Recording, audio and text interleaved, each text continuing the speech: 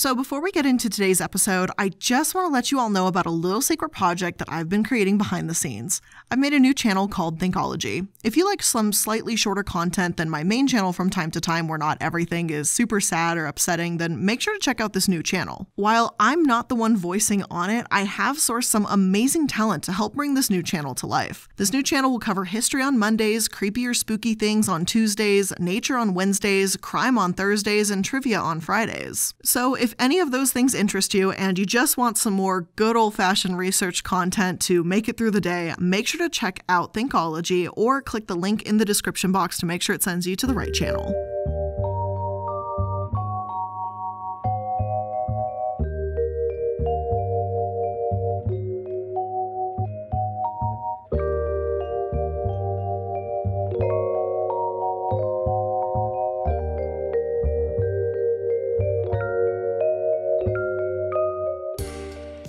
Hello and welcome to the Corporate Casket, a semi-weekly series where bad businesses go to die. We will discuss any and everything from bad charities, terrible CEOs, and people that have a lot to hide.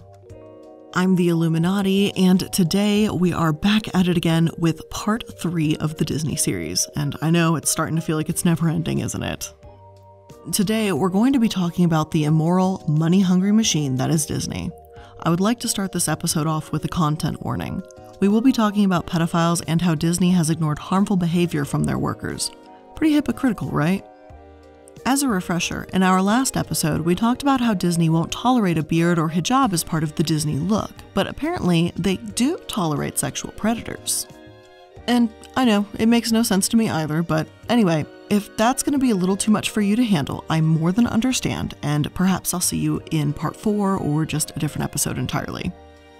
But for now, we're going to start by talking about the Disney park workers, then get into how Disney continued to grow over the years and how they made their way from the big screen to the parks to the little screen, aka our televisions. So let's get into it.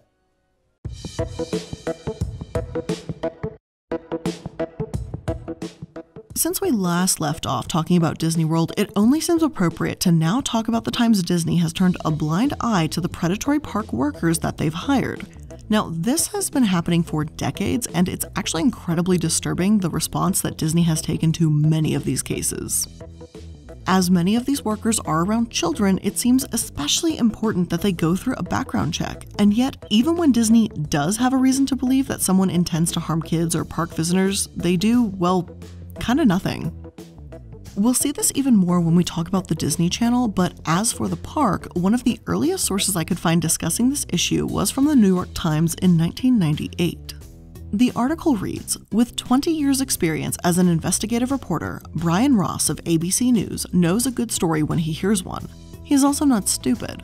He knew the story he heard last night might raise difficulties because it involved ABC's parent, the Walt Disney Company, but he thought he had enough solid information to pursue it.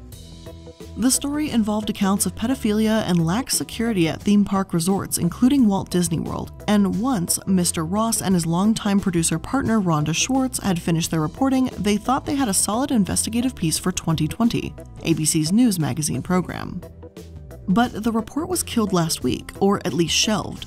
ABC News executives refused to discuss the reason in detail and have urged those involved to not discuss the matter publicly. Disney issued a statement saying that its executives had nothing to do with the decision. Now, ABC, owned by Disney, shut down a report that investigated pedophilia at their parks and resorts. I desperately tried to find this ABC report, but as far as I was able to discover, it was in fact killed. Not just shelved until they could take a look at it or do a more thorough investigation, but that thing is gone. Therefore, I think I feel fairly comfortable in saying that something was probably going on and it was probably suppressed in an attempt to either cover up or ignore that something bad happened. And there's really no excuse for this. ABC works for Disney. I highly doubt Disney had nothing to do with the decision, especially when ABC News didn't hesitate to talk about animal abuse and boycotting stories in the past. For legal reasons, I won't say that Disney themselves 100% killed the story as a cover-up because there is no 100% proof here, but if I were to speculate and make an opinion, it looks a little suspicious. As for what I could find about the pedophilia and sexual harassment at the parks, there's a worrying amount of examples, honestly. One source from 2011 said that April Magalone, 27, claimed that a Donald Duck cast member grabbed her breast while she was holding her child at the Walt Disney World theme park. According to the Toronto Star, her lawsuit also charges that Disney parks have a history of fondling complaints involving workers, and that Disney has condoned their actions, putting profits over public safety.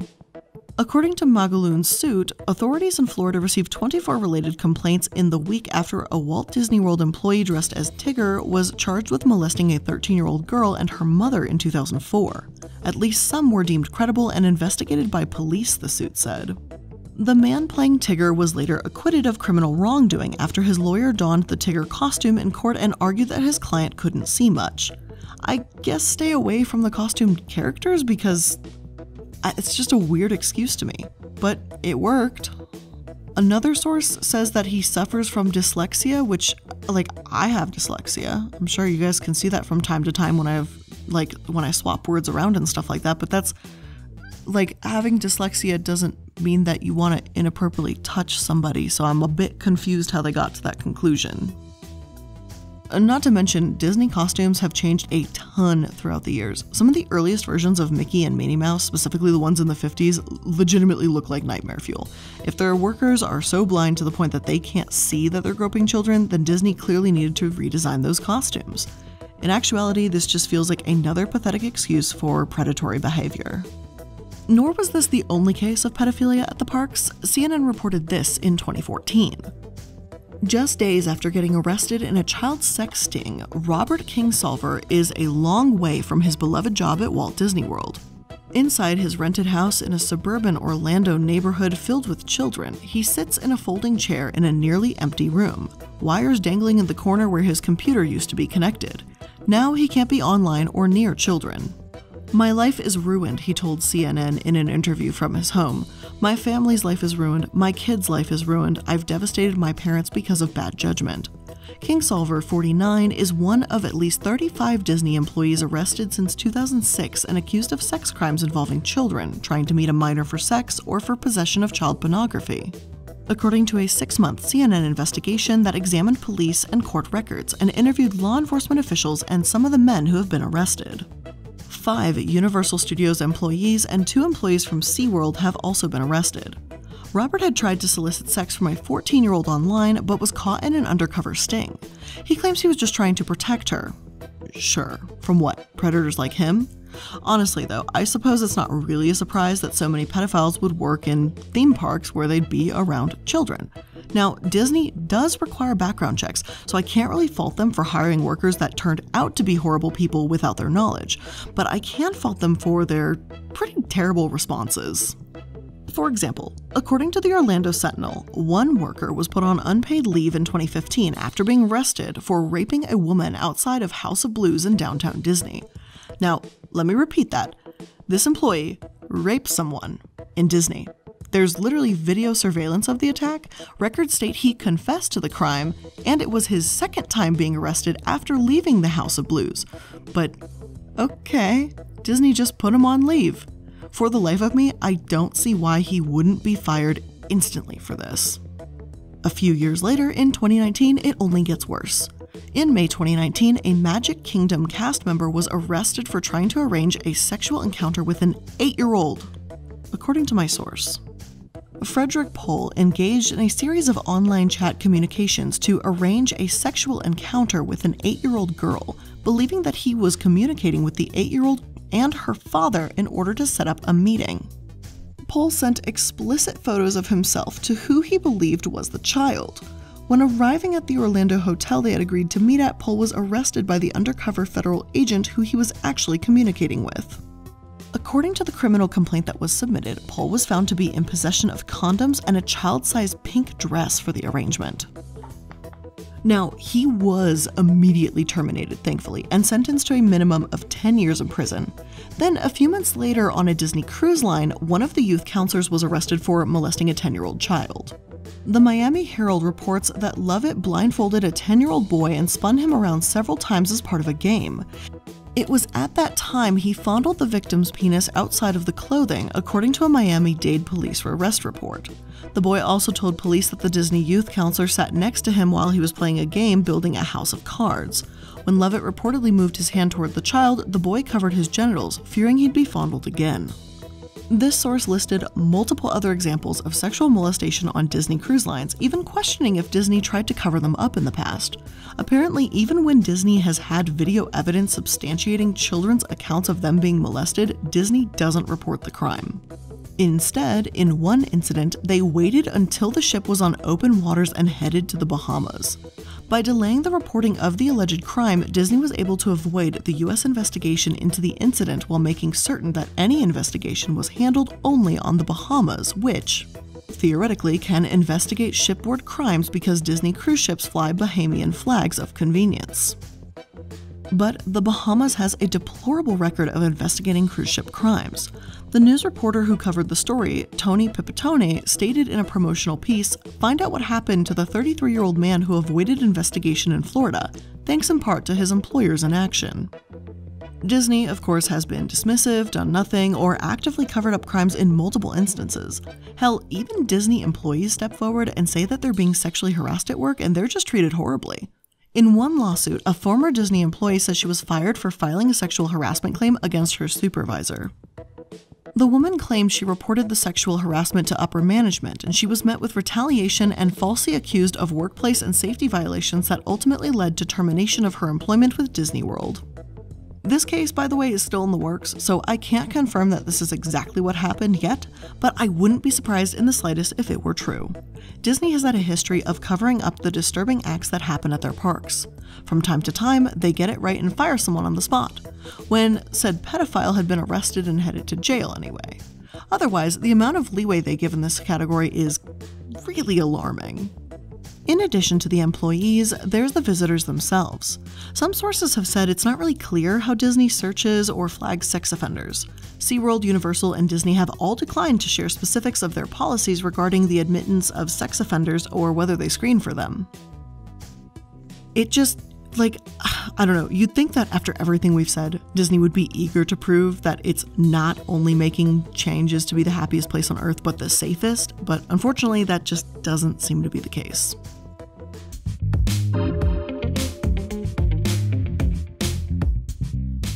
Even with this disturbing behavior, though, Disney continued to grow. Let's get back to the company itself and see what was going on behind the scenes and in the boardrooms. After Walt Disney was built, the mid to late 70s seemed relatively uneventful in comparison to the early 80s when the Epcot Center was opened. Tokyo Disneyland opened, and Disney established Touchstone Pictures. According to my source, at the same time, because of the widespread perception that Disney stock was undervalued relative to the company's assets, two corporate raiders attempted to take over Disney. The efforts to keep the company from being broken up ended when Michael Eisner and Frank Wells became chairman and president, respectively. One of these corporate raiders was Saul P. Steinberg, who tried to take over Disney in 1984. He already targeted Chemical Bank and Quaker State, and in March of that year, he bought 6.3% of the company's stock. Eisner was able to stop it, though he was the first CEO to run Disney that wasn't family or didn't have some prior affiliation to the company. And after paying off Steinberg to abandon his takeover attempt, they were hurting. Some even speculated that the payout was Steinberg's plan all along, that he never wanted to take out the company, but that he'd essentially entered into a poker game with Disney and they folded. A New York Times 1984 article at that time wrote, Disney, which had less than $10 million in cash at the end of March, borrowed an entire $325.5 million through a $1.3 billion line of credit bank arranged in late March to purchase the Steinberg holding. This, coupled with the addition of $190 million in debt added through its purchase last week of the Arvida Corporation, increased Disney's total debt to $866 million. That is 67% of its total equity, compared with a much more conservative 25% prior to Mr. Steinberg's assault. As a result, Disney has made itself much less attractive to any other potential raiders, according to Mr. Eisner, but also created new constraints that will make it more difficult for Disney to develop its real estate and increase its movie production. You'll never know if they gave away too much, he said. To fight it another way may have cost just as much, but Disney is not the plum it used to be. Now obviously we know Disney would and has bounced back, but things certainly were rocky for some time. Even so, Disney wasn't slowing down.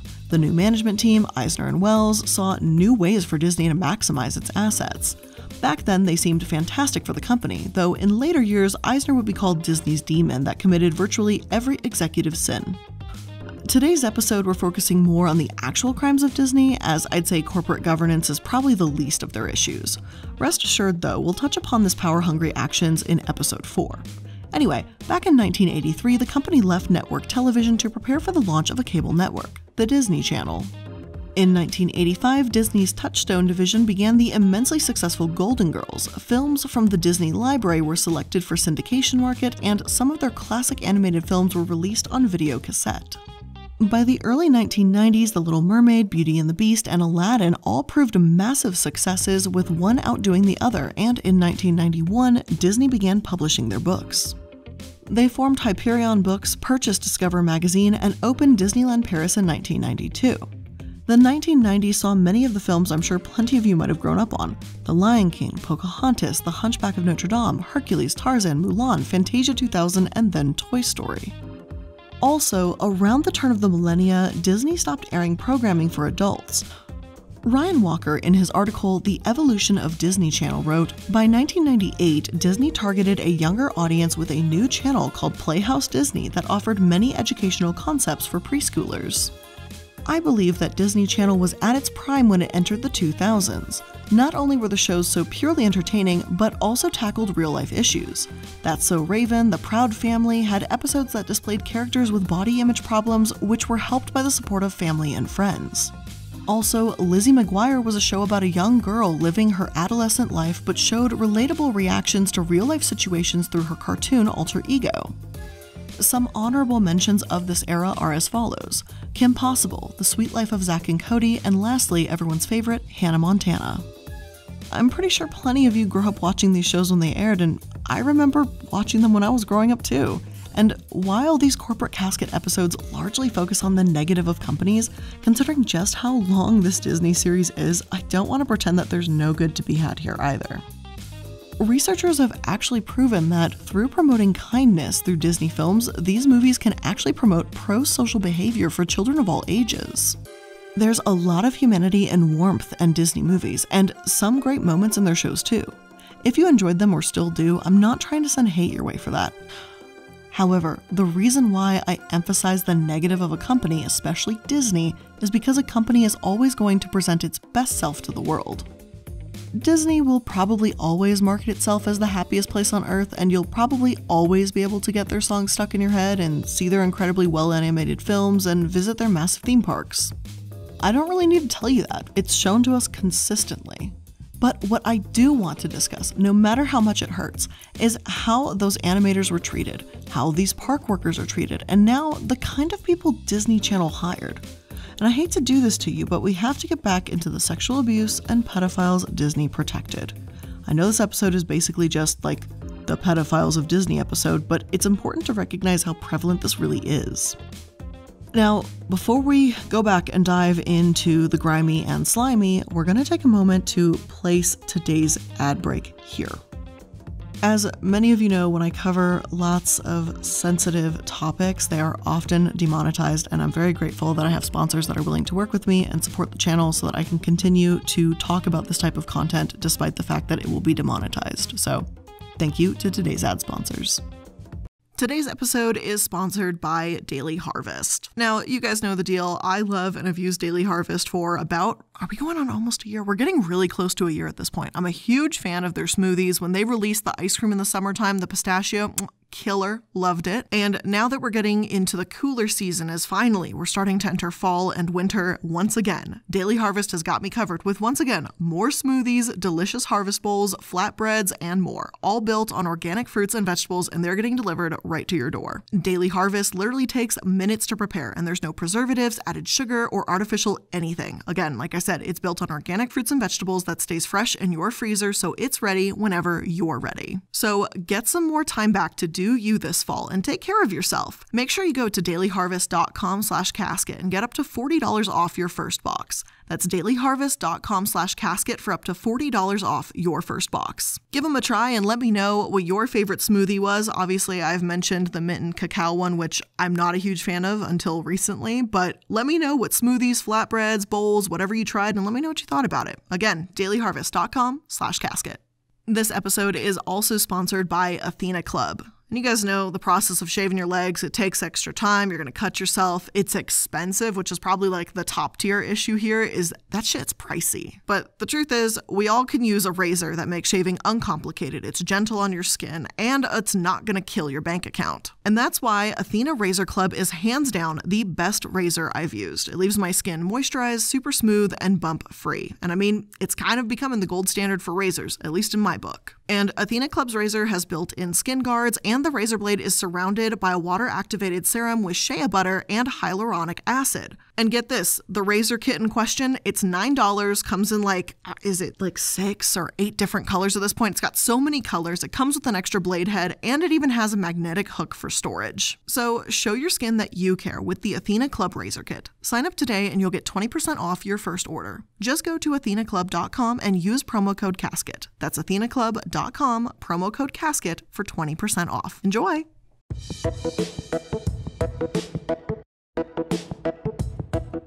Disney has hired a lot of pedophiles on the Disney Channel, but is this a case of Disney hiring them, realizing their mistake, and firing them when they showed their true colors? Well, let's find out.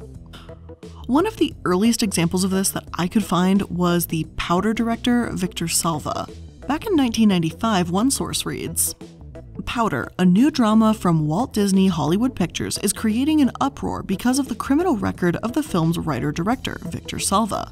In 1988, Salva was convicted of molesting Concord actor Nathan Forrest Winters over a 4-year period starting when the boy was 8 years old. So I guess that answers my question I just asked.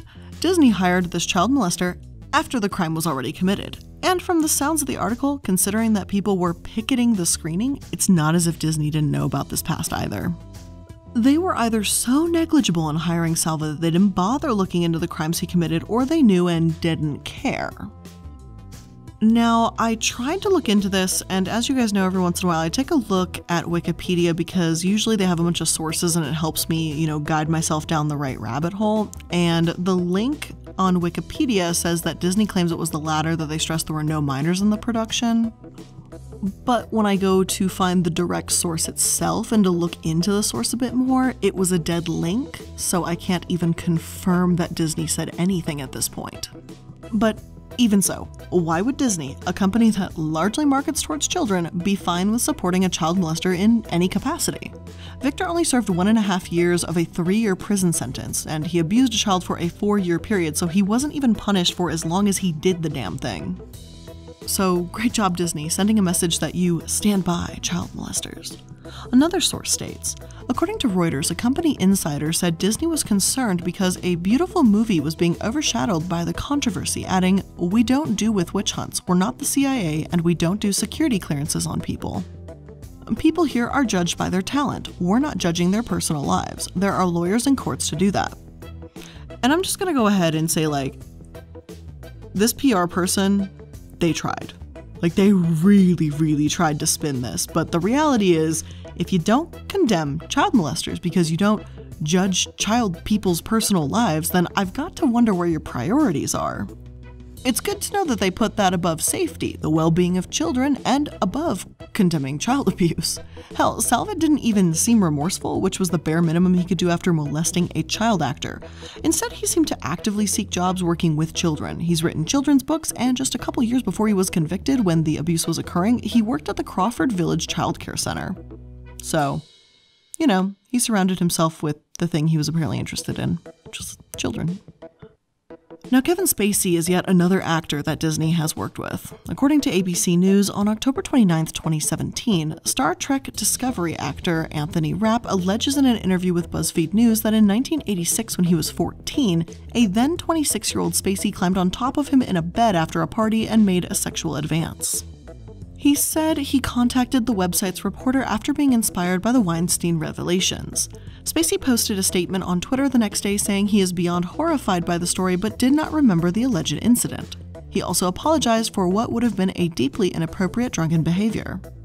But with the second half of his statement, Spacey sparks a fresh controversy when he comes out of the closet as a gay man in response to Rapp's accusation, prompting a torrent of accusations from the LGBTQ community for conflating alleged pedophilia with homosexuality. Not the best time to come out, if that was the true intention there. I get people need to come out on their own time, but kind of using it as a defense for molesting someone, probably not that time. The same day, actor Roberto Cavazos claims in a post on his Facebook account that he had a couple of unpleasant encounters with Spacey when the two were both performing at the Old Vic, including allegedly being squeezed by Spacey in the Old Vic bar.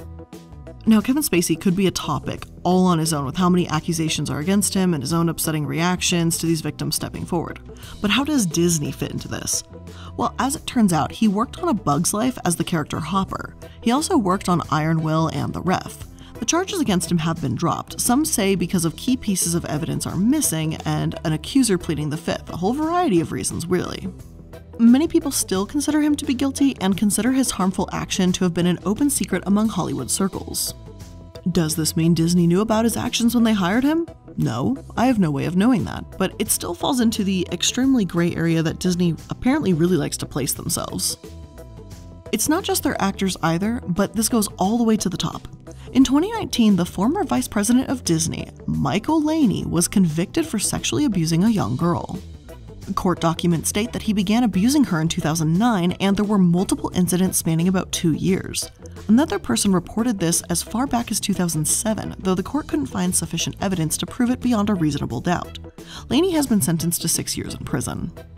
Again, I truly don't want to speculate too much about Disney's intentions here, but considering that many child abusers do reoffend and many victims don't report, I'm concerned that he was doing this while he was the vice president when he had access to many children.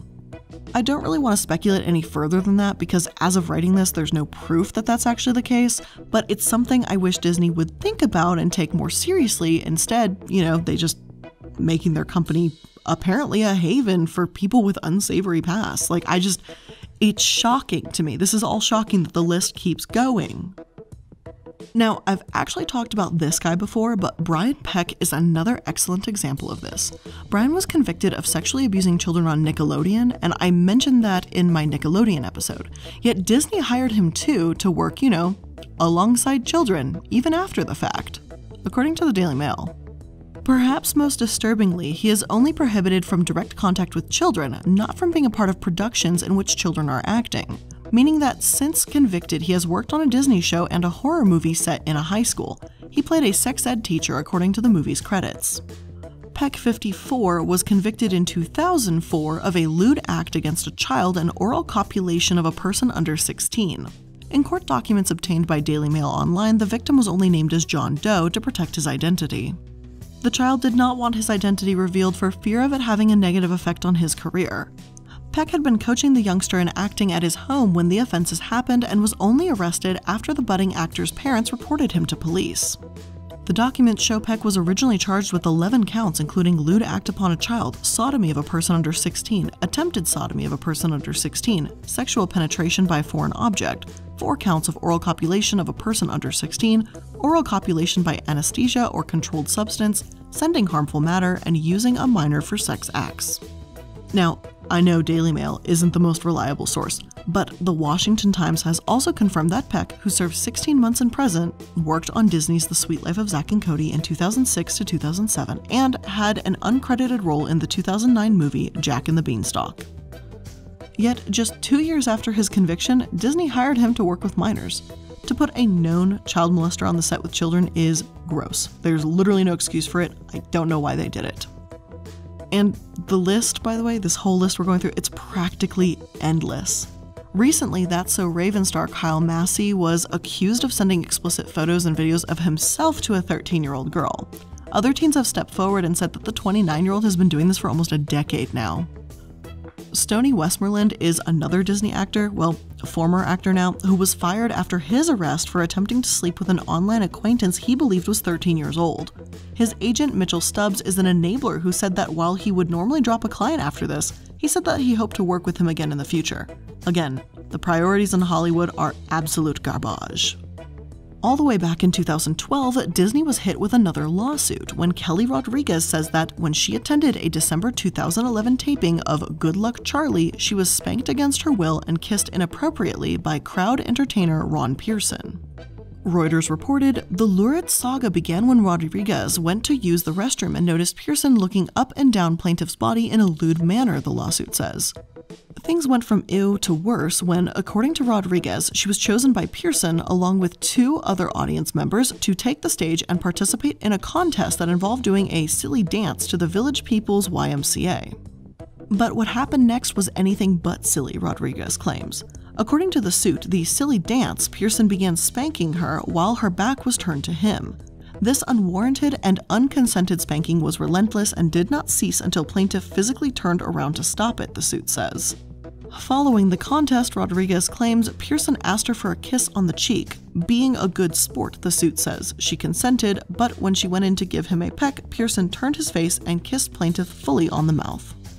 And this has also bled into their music company. John Healy, the director of music publishing, was also charged with 3 felony accounts of child abuse back in 2017. Variety writes, Healy, 58, of Santa Clarita, is accused of sexually abusing 2 underage girls approximately a decade ago. He allegedly victimized the first girl when she was about 15. According to the charges, he began abusing the second girl when she was about 11 years old and continued until she was 15.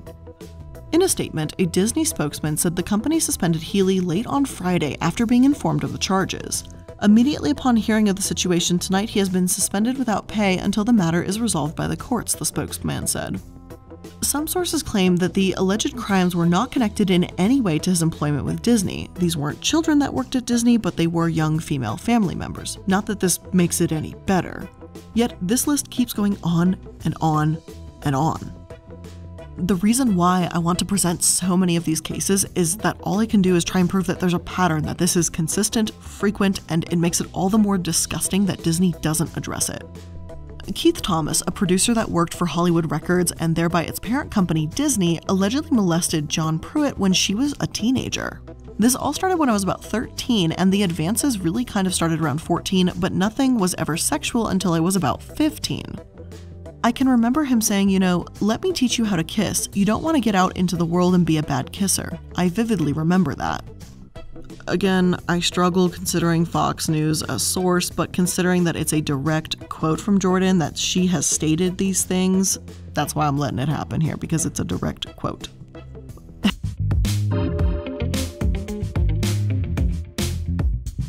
Hell, the head of animation for Disney and Pixar himself, John Lasseter, stepped down in 2018 after several people stepped forward and accused him of frequently grabbing, kissing, and making comments about their physical attributes during company events.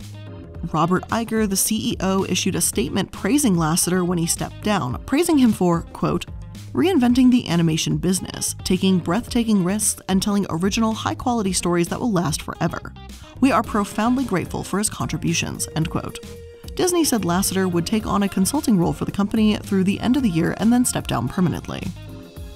This is so incredible to me, because your head of animation is accused of assaulting, multiple people, and instead of going, we need to investigate this and this is unacceptable, they just go, John was a great, talented guy and we're so grateful for him. It's a little bit more than upsetting. It's a direct slap in the face to everyone who has had to deal with Lasseter's groping and misconduct. With the amount of abuse, pedophilia, and sexual assault happening at Disney, from a cast member at a park to the head of animation, you'd think that Disney would at least be somewhat concerned. But as far as I can see, Disney has never treated these cases that way, and I'm not sure they ever will. When Lasseter stepped down, one former employee said that the rampant sexism at Pixar, a subsidiary of Disney since 2006, has always been a problem, and it goes far beyond Lasseter's actions.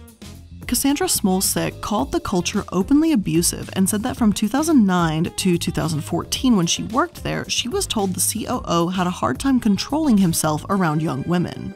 Smolcic said that Lasseter would give her and countless other women lecherous up and down looks, unwanted hugs and touches, and that, quote, the entire Pixar workforce witnessed the sleazy spin that John brought to Pixar's Halloween bash. If he found a woman attractive when she got on stage, he'd ask her to spin around while he made suggestive comments, turning the event into yet another lewd spectacle, end quote. When Smolcic gave her notice to quit, one supervisor told her, "I'm really gonna miss the view."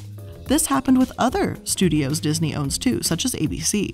Greg St. John's, director of photography for Criminal Minds, was a camera operator for ABC. When St. John's worked for ABC, he apparently sexually assaulted and harassed multiple employees, yet all of it was tolerated.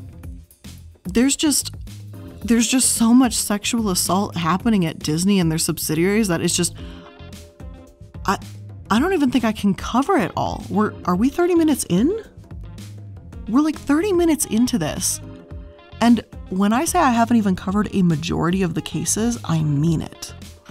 Demi Lovato has additionally also stated that when she was 15 years old, she was raped and it was completely swept under the rug. And she claims that she told somebody of power about it, but nothing was done, and that the actor who did it to her is still in the movie they had been acting in. The fact that Demi and so many other people like her have faced sexual harassment in this company is bad enough. It says loud and clear that Disney needs to seriously reconsider the people they hire, have more security in place, stricter policies, like better background checks, like something. This whole sweeping issues under the rug attitude and Hollywood's ridiculous amount of sexual abusers and pedophiles is disturbing enough. The fact that Disney, a company that markets itself towards children, does it is unfortunately not surprising, but it's incredibly disgusting. And this is actually where I intended on ending this portion of the episode, but just as I was getting ready to record this, news was released that 17 people were arrested in an undercover child predator sting in Florida. 3 of them were Disney employees, and 9 of them had criminal records. It's unclear as of writing this about an update or anything, because it's obviously gonna be probably swept under the rug, but either way, Disney is once again probably showing how little they care about the children within their parks for knowingly hiring child predators as they've done in the past. According to my source, the Disney World employees include Savannah Lawrence, 29, of Kissimmee, and Jonathan McGrew, 34, of Kissimmee, who worked as custodians at Walt Disney's Hollywood Studios, WFLA reported. Judd said the couple wanted to engage in a threesome with who they believed was a 13-year-old girl and roleplay as step-parents and stepdaughter in a shoplifting scenario, the television station reported. Jonathan said to the child, "We want to enjoy this opportunity, we don't want to rush. Even at the conclusion, maybe we can cuddle a little bit," Judd told reporters. Are you kidding me? That's how you talk to 13-year-old children? The other Disney employee was Kenneth Javier Aquino, 26, a lifeguard at Disney Animal Kingdom Lodge, Judd said. He left his girlfriend, who is 7 months pregnant with his child, to have sex with a child, Judd told reporters. He's a Navy veteran, Judd told reporters. That's right. He was working toward a dive team or a SEAL team or some kind of special ops job. So, if you have children, apparently be careful because they're just free roaming out there. It's genuinely, like, I'm having a hard time wrapping my head around this, how this could all be possibly true, if not for so many different news articles and collaborative pieces of information to corroborate all of this.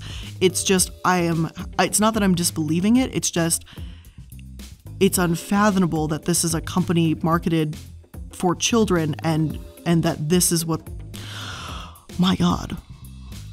I could speak even further on the issue, obviously, as Disney has handled themselves abysmally throughout the years and with cases such as these, but I think and I hope I have hammered the point home well enough today. For any of you that did happen to make it through this episode, hey, we made it, barely, but we did. Hopefully, I'll see you all in the next episode. Do something happy today. This really sucked to research, and I'm sure you don't feel really great walking away from this, but hopefully you were able to learn something from this at least. So, thanks for making it, and I'll see you in the next one.